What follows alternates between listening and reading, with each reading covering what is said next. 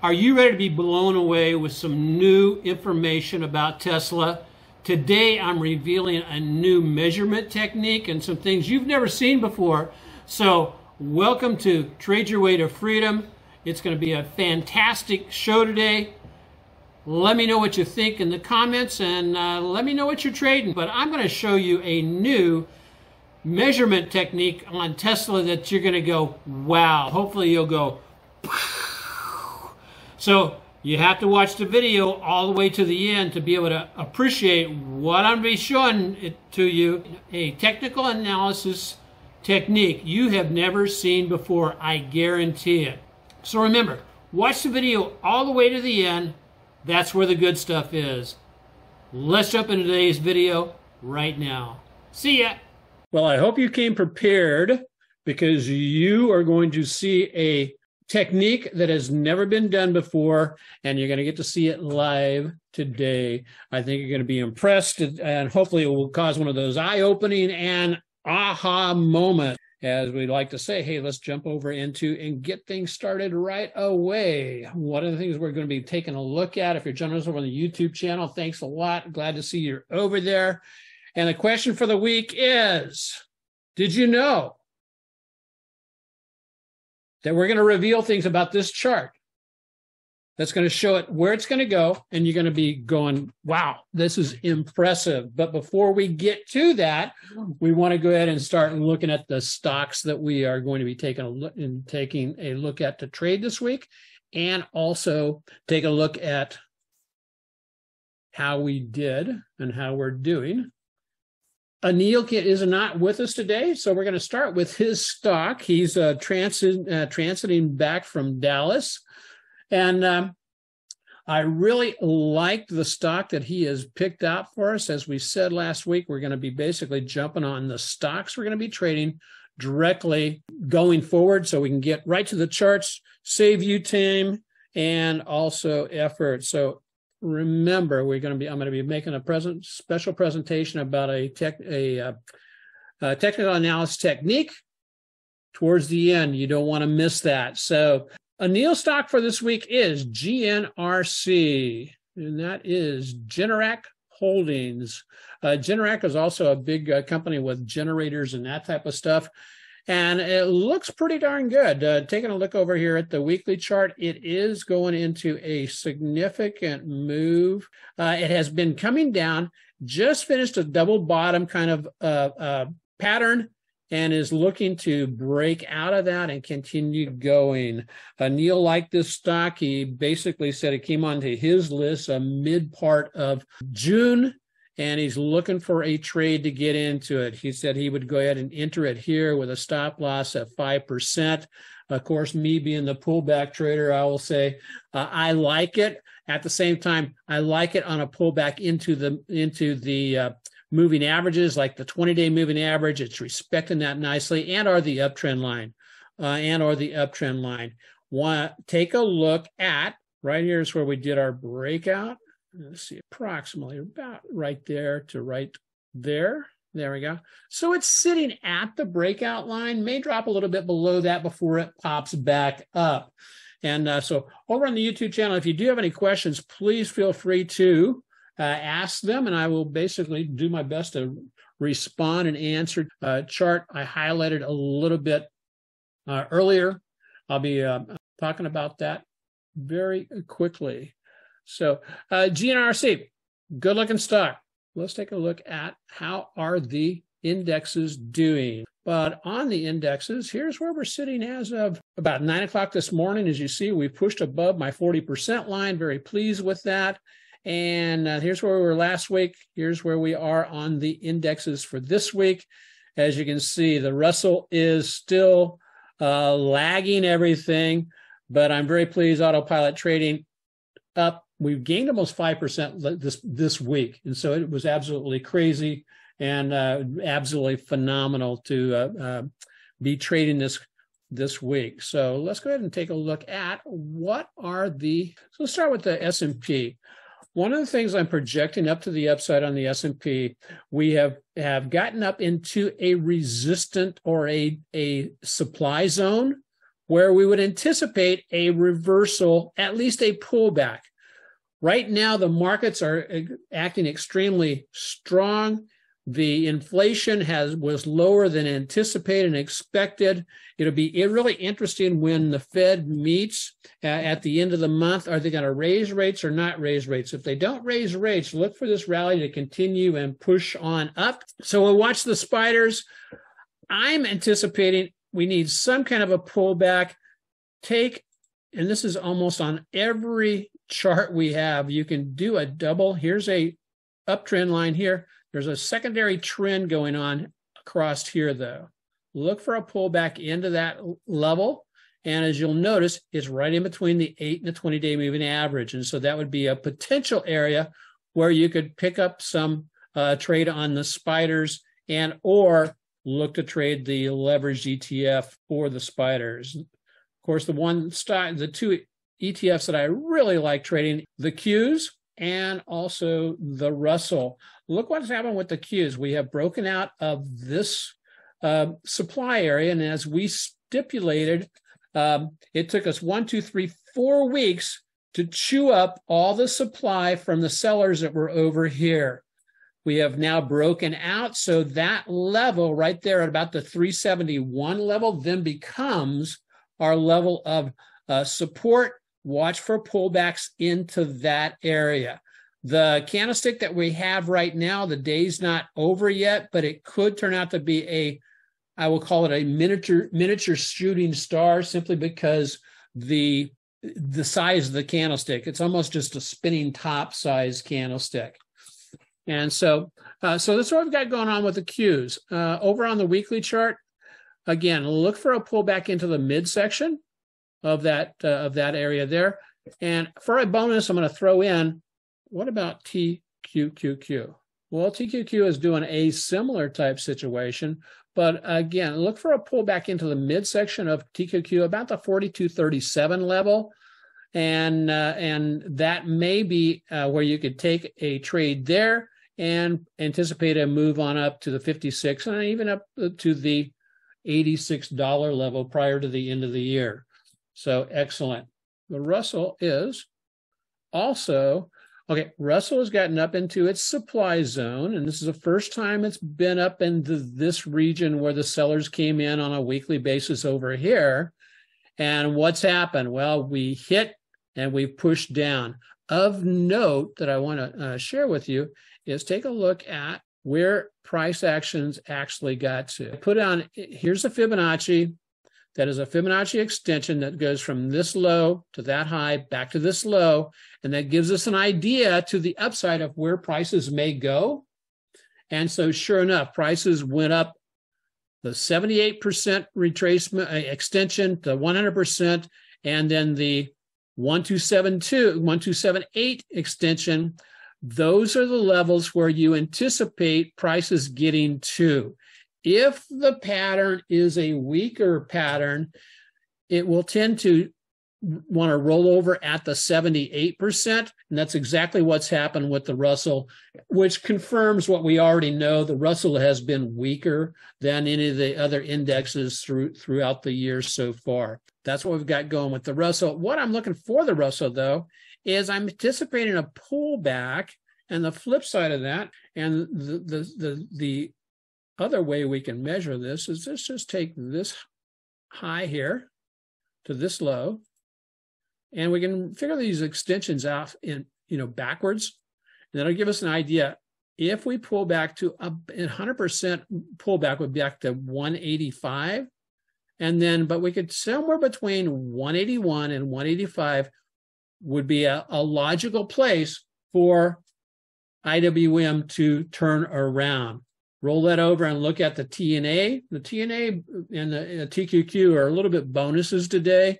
And we can do the same thing here. Let's just take it from this high, this low, back to that high. And it has, and 100% pullback on that would take us down to the breakout area, about 34.25.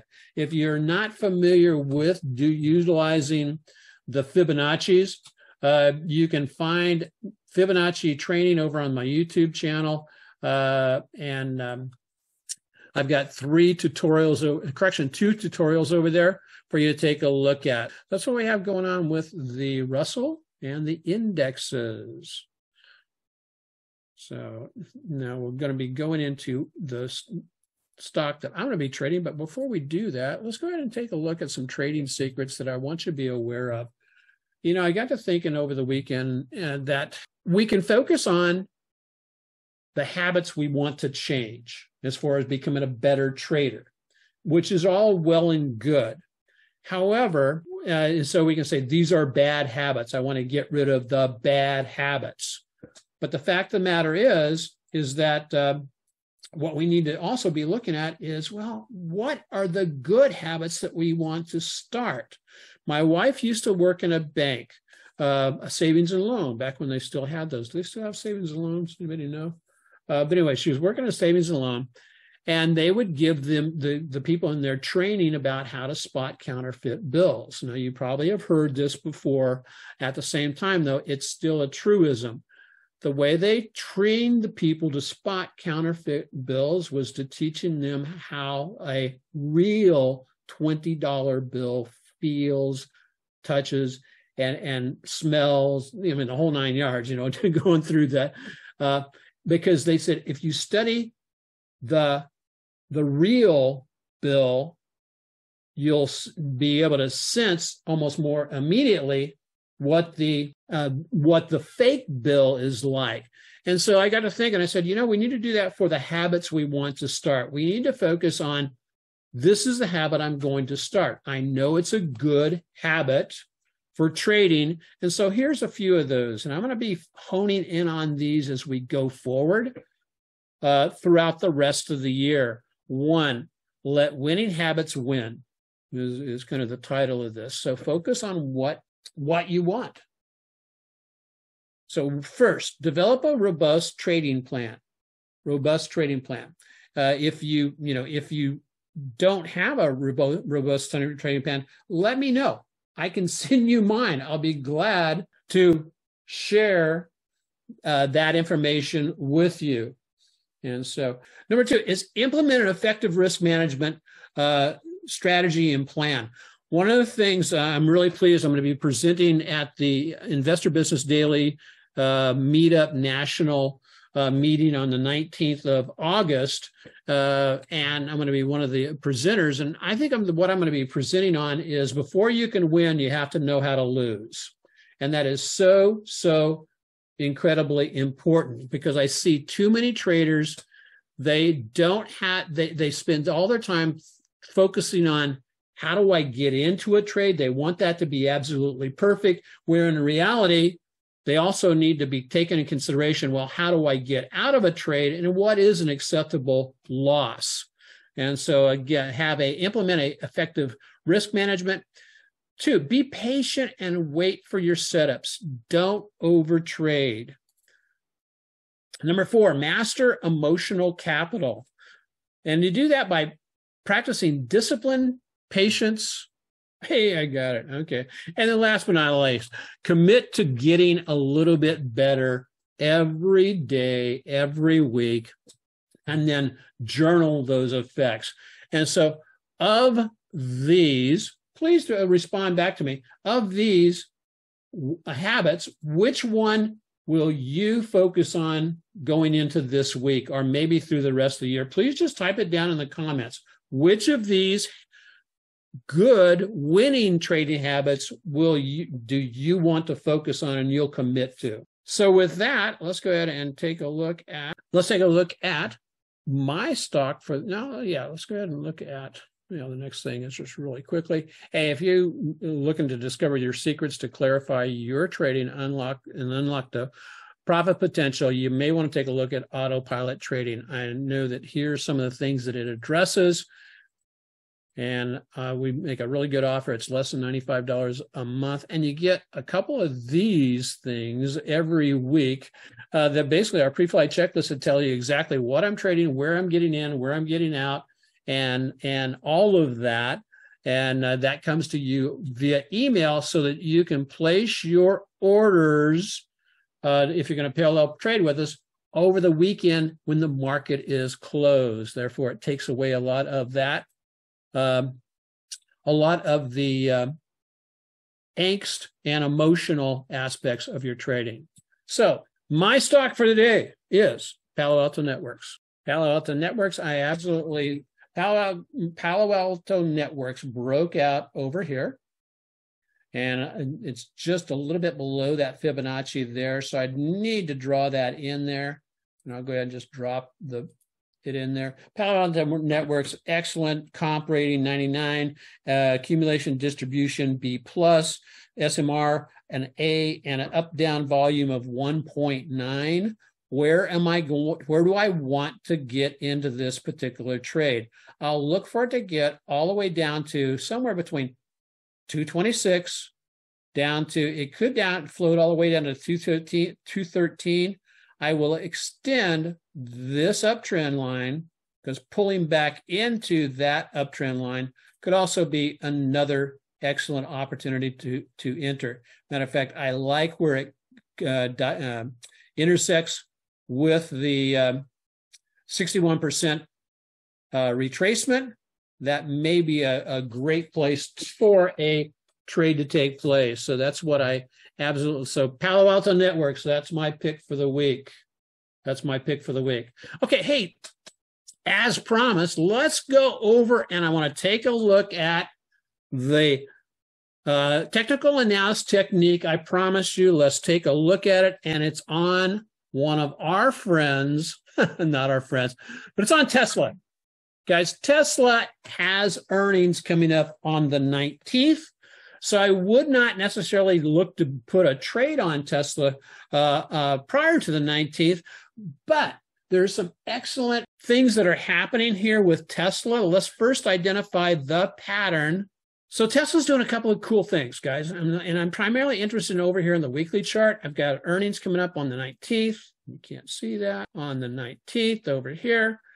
But look what's going on here. I've got a shoulder. I've got a head. I've got another shoulder going on there. And so what is my measurement to the upside? Now, you may know how to measure these. There's a lot of different ways, but I've discovered a unique way to measure what's going on with the utilizing the Fibonacci. So Fibonacci is the technical technique of measuring on Fibonacci's is basically you measure from the low here to the midsection of the neckline. That gives you your amount that you're expected to run. Then pull it back down to where you break out above the neckline and project that up, and that gives you your upside target. Hopefully, you know, and so what we can do is, which I thought was really cool, measure Fibonacci from the low here. Now this is Fibonacci extension. I'm going to measure up to the neckline. Click on it there. And then measure back over here to where it breaks out of the neckline right there. And as you can see, this 100% moved up to 326. That becomes the upside target for somewhere between the 78% up to the 1272. And that becomes our target for the price move related to this head and shoulder pattern. Is that slick or what? If you want to confirm that, the old way of doing it was to just basically take your cursor, drawing a line across here. Let me see. Drawing your line. And I can just take that, duplicate or activate the trend line, and drag this trend line over to where it's broken out. And bingo, bango, comes out to just about the same perspective up. That is the upside target. So why did I do the Fibonacci's going to the midsection of the neckline here, Tim? Is because that's the measurement technique we utilize for measuring head and shoulders and their projected upside target. So that is just a nice little, normally you're absolutely right. We would have measured the price action from here to here, back to here, and that would give us one target. But this is a technique that you can utilize to find out based on traditional technicals on from the low to the neckline back to the breakout. I didn't know I could use my Fibonacci's that way, but it worked. It seemed to work out really, really excellent. And I wanted to share that with you so that you would be the first to know that of this technique. And as you say, rock solid, because it comes out right on the nose of that projected upline right there.